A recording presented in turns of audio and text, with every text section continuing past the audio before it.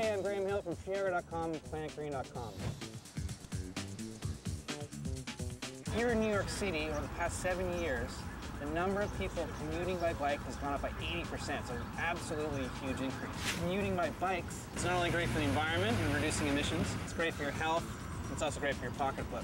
The challenge with this is that it can be quite frustrating when people don't respect the rules for bike lanes. It can be dangerous when people are parking or driving in there. So today, I'm going to be going out and seeing if we can influence that behavior.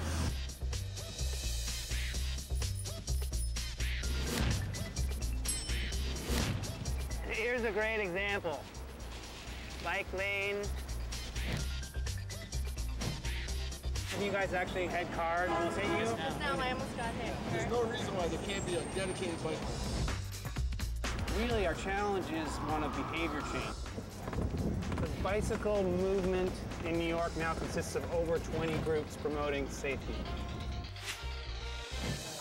Hey Ben, I'm Graham from I'm here to do the Clown Bike Brigade with you. All right, thank you for coming, Graham. Do you know our shtick? It's all new to me. So. Okay, well let me just give you a quick primer on clown bike riding. Okay, great. The point of radical clowning, of theatrical ludic activism, is to get somebody's attention. The clowns generally use direct action to try and push cars who've parked in the bike lanes out of the bike lanes. Okay.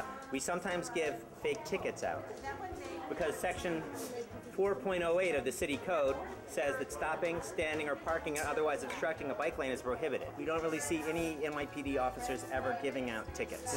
So we're helping. Yep. We're helping. It's an enforcement strategy. Let's get you into some clown gear. You ready?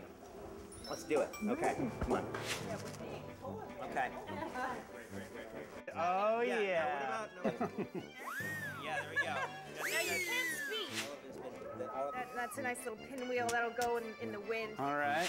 These guys are clearly pretty serious. Huh? You ready to do this? I am so ready. Okay, so let's ready. go liberate the lanes. Okay. Use your body, okay? Put your body into it. It's Okay. important. If we run into any blue meanies that try and take the fun out of our ride, and they are obstinate about staying in the bike lanes, honk and run away. Monty Python, run away. Don't engage with them, because it's scary and they could make us cry. So, okay, everybody ready to rock? Ready to ride? Yeah. Okay. Yes. Let's roll. I may need a little coaching. This is all new.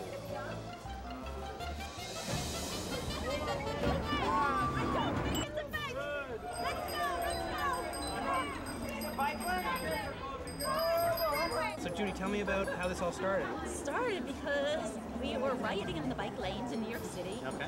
And there were all these cars there. So we thought, stop clowning around, let's get these bike lanes clear. And it's really doing the job.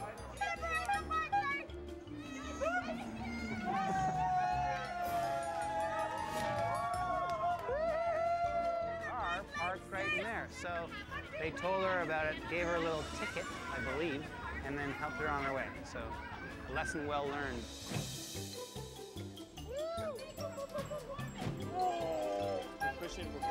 Oh my lord!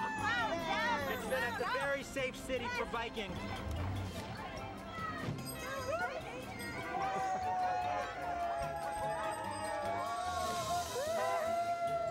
Sort of nuts, but great.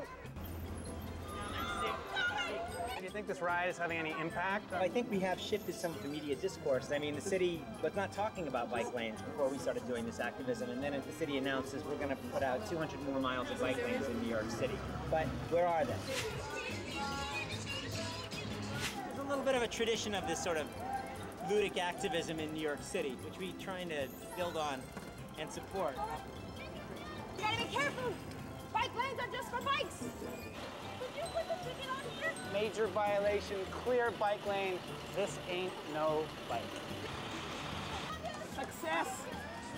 Success! There we go.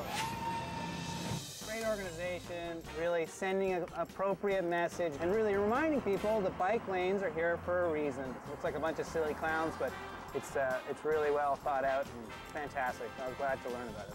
This is what riding in New York City should be all about. Separated bike lane, baby. I feel free.